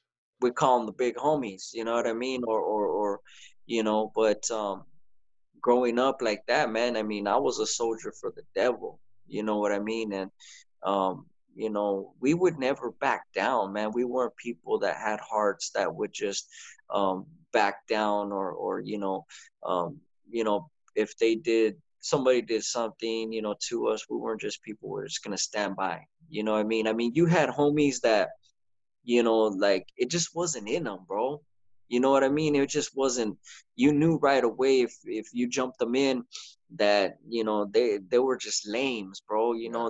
They were scared. You know what I mean? But when you're like, with me, bro, I was a kid. I had a good heart, man. But the Bible is true, because when you hang with the foolish, you're gonna become foolish, and that's what happened to me, bro.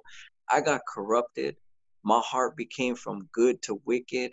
Um, I wasn't scared. If somebody disrespected me, bro, you were gonna get it, bro. But You know ain't what I it mean? cool? Ain't it cool all these years later?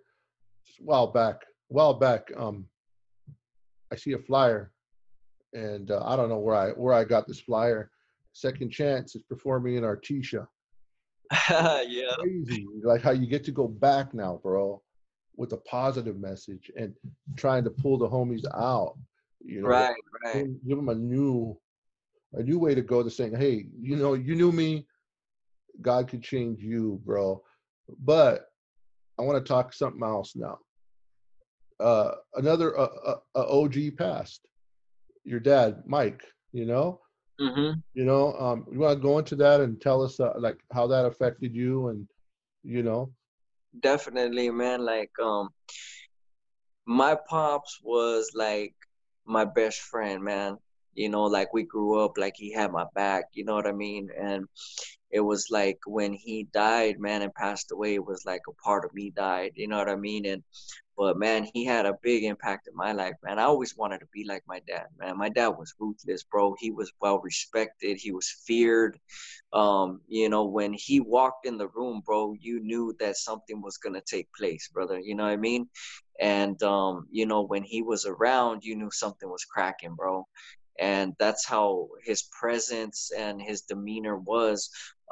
You know, and I wanted to be like my dad, bro. You know what I mean? I wanted to follow in his footsteps. I wanted to be this gangster dude that was, you know, like well respected, bro, you know, and at his level. And I was trying to do my best, bro, you know, to make a name for myself, or, you know, to climb up the ranks, you know, like to be like my pops, you know, because he set the bar, you know what I mean? He set the bar high. And when he was in prison, you know, he did 14 years straight, level 4, you know, Corcoran, he was up there. And, but, you know, I wanted to be like him, bro. I wanted to make it to the big time, you know. I wanted to put in, you know, enough work so that I can have a name or be respected, you know what I mean? And for me to go back to the neighborhood, bro, to Artesia Park and see all the homies and be there with the message, bro, of hope, and that God changed my life, you know, because when I gave my life to God, man, I said, you know what, God, I was a soldier for the devil, but now I'm gonna be a soldier for you, and I want to serve you, you know, no matter what happens, no matter how hard it is, I'm gonna commit my life to you. And that's what I did, man. And I went, you know, I went all out, man. And I went to Artesia Park, and I seen a lot of the fellas, man, a lot of the homies, man, that I grew up with. They were there, man. I got to get on that microphone and share the gift of music and and what God has done in my life. And you know, I really, you know, my heart goes out to them, man, because you know they respected it. You know what I mean? And there's not a lot of people that can go back to their neighborhood and still be respected, you Yeah. know, and say, you know, I know people are, you know, a lot of people are hiding, or, you know, they're using God as an excuse, or, you know, but I was honored, man, and I was privileged to go back there and be able to be respected and say, okay, Mike's coming, you know, with to share his music, or you know, to share with us the message, you know. And I remember I talked to one of my homies, man, and he ran with my pops, you know, was his road dog, man. And um, um, it was Weddle Buff's son, you know, Weddle Buff's son, and one of them. And it was he was road dogs with my pops, you know, Big Mike. And I talked to him a while back, man, on the phone, and he was like, man, you know what, Mike, we're proud of you, man. We're proud of what you're doing. Keep up the good work. You know, we know that you're doing stuff with Brenton Wood and, you know, everybody. And he just told me, man, much respect and love, man. And, you know, keep doing what you're doing, man. And I told him, man, thank you. You know, I'm praying for you guys, you know, and Sweet, man. I really appreciated that. You know what I mean? Yeah, man. And then about your pops passing, man. I mean, tell us about that and what encouragement you could give to people who've gone through that, you know? Yeah, man, with my pops, man. See, my pops was he was a big drinker, man, you know, and um, you know, God gave him many chances, man. And but he loved to drink, you know, he loved that alcohol, man. And you know, but I just, you know, through my dad's life and passing, what I've learned, man, is that you know, no matter how hard my dad was, like, as far as like on the outside, he showed like a lot of love and respect, you know. And that's what I picked up, man, because my dad showed me, um, how to be a good man, how to be dedicated, how to respect people. And, I love him for that, man. I love him for that, because this generation nowadays, I could tell you they have no respect. They have no respect. The youngsters, they don't care, who you are, what you do. You can't even tell who's a gangster no more out there in the street. I mean, they're wearing skinny jeans and packing guns. You know what I mean? And Yeah. it's just, you can't tell who's who anymore. You know what I mean? Yeah. And but if anybody that's out there watching this film or this video, I just want to encourage you, man, that no matter what you're facing, no matter what you're going through, no matter your situation, there's always hope. You're never too old to change. You can't say like, hey, you know what, I'm too old for change, because God has a plan, he has a purpose and a destiny for your life. And I truly believe that if God can do a miracle in mine, he can truly do one in yours. Yeah. That's a good, as we're heading to the end of the interview, what a word of encouragement, man. And I have a few other things, Mike, but before we go on to those closing things I want to do, is there anything you want to share that I've missed? Man, just man, you guys are probably out there listening, to my life story or some of the things that happened in my life, and it was just that was just a little taste, you know what I mean? And but I've been close to death on many occasions, and I just like look at my life today, and I lift my hands up to the Lord, because that's where my help comes from. And for those out there that maybe looking down on somebody today, I want to encourage you, man, we're not perfect people. We fall short every single day of our life. We're far from perfect, but we are forgiven. And I want to encourage you that, just pick yourself up, keep going, keep moving, keep pushing forward, no matter what people say. There's always going to be somebody that's going to hate on you or put you down, or disagree with the vision and the dream that God has given to you. But you can't let that discourage you, because if you do, then you're in the wrong game. You're in the wrong you're doing the wrong thing, because in this thing that we do, you have to expect that. It comes with the territory, should I say. But like I said, I learned throughout the years, to not let that bother me. It used to bother me so much when people would hate on me or say something about me, but I no longer lose sleep over it. When you learn to do that, then those people don't have control over you anymore. You know what I mean? And so, but to the homies out there, if you're watching, much love and respect. I never forget where I come from. I always mention where I'm from, the respect, the love that I have for the neighborhood. I love everybody that's there, man. And, and to all those other people, man, that, that don't know me and that tuned in, I pray that, God truly blesses you through this video. Yeah, man. And then, Mike, I have a couple of fun things before we close really quick. I All know right. we're going for a while, probably longer than we planned, bro, but I'm sure the people are getting blessed, bro. That's all right. Yay. I know I told Mike an hour we're probably going to go on 2, but when we turn this off, he's going to smack me or something. But Mike, give me the Mount Rushmore. 4 people you would put on the Mount Rushmore Raza rappers. Mount Rushmore? In your, it doesn't have to be everyone's, in your opinion, in your heart, like who's blessed you. Who has blessed me? Yeah. Rappers? Could be Christian, secular, whoever. Man, Little Rob is one of them because, Little Rob, they say a lot of people say that I sound like I'm more similar. You There's a do, now that I little think of it. yeah, there's a little thing there, but I listen to Lil Rob, man, and he really influenced me, man, in a way to be more artistic, an artist, and my delivery, things like that. Um, I really looked up to Rufus Troutman because of the talk box. Just he amazes me and blesses me so much with his style, his anointing, his music, his message. Um, and I could say maybe Smokey Robinson.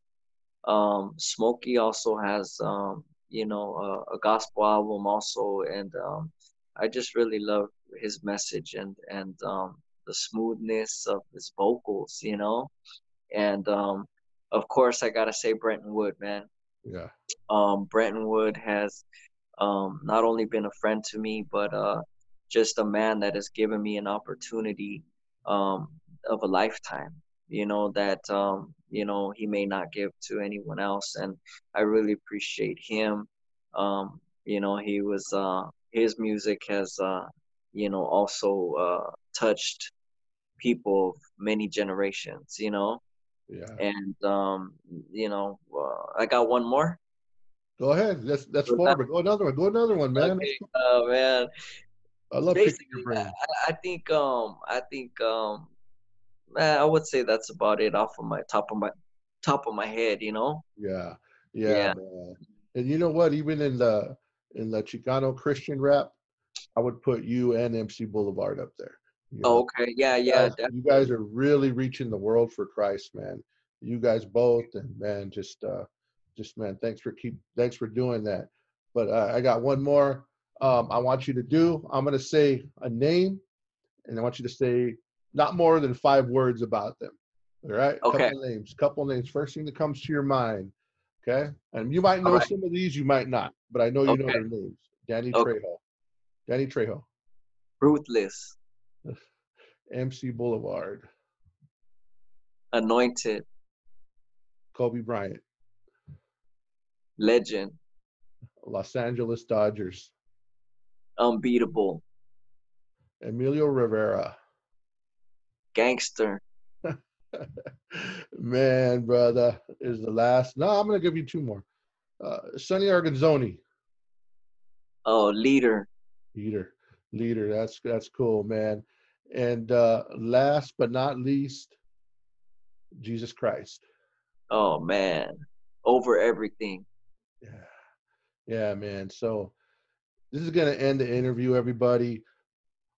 Second Chance. Where can the people get a hold of you, and what do you have coming? Please plug everything, bro. Man, they could get a hold of me on Facebook. My Facebook is Michael Robert Gonzalez Jr. You could reach all my music on iTunes. Just punch in Second Chance with the 2ND Chance, second with the 2ND, and then Chance, The Father's Love. All my albums will pull up on iTunes, Spotify, Amazon, Xbox Live, everything. You could download some of my favorites there, my albums, even the album right here with Brenton Wood called Lord Hear My Prayers on iTunes. You can find my stuff on YouTube under Christian Rapper Second Chance. Upcoming, we just did a video with Bone Thugs and Harmony, music video coming out. I got working on some new music also, and got some upcoming films. And don't forget, Kilroy's coming out. So once you guys see that, hopefully we'll see you at the premiere. I'll be there, Paul will be there, and we're excited to release this film. I'm excited. I wanna be able to see that. Yeah, man. It's cool. And then so all those stuff he said, all his how to reach him and everything is going to be in the comment section below. So please look down there and you can find it there. And please support him. Go get download some of his music. It's very professional, very awesome. You've seen some of the music videos, man. It doesn't get better than that, the quality. So we're going to close out this interview. You guys, thank you for visiting the More Creative Films page. Please subscribe, like, and share. We thank you from the bottom of our hearts for the support. Kilroy movie coming out in May. Follow us, you guys. Go to Instagram, go to Facebook. Please give us a follow and a like. Follow Second Chance and all his social media. Share this video. Hit me up on Instagram. More Creative Films in the inbox. All right. And if we don't get to you, sorry, man. It's just we'll let God lead us, man. But thank you for listening. Thank you, Mike, for the interview. We appreciate it. God bless. All right, brother. God bless you, bro.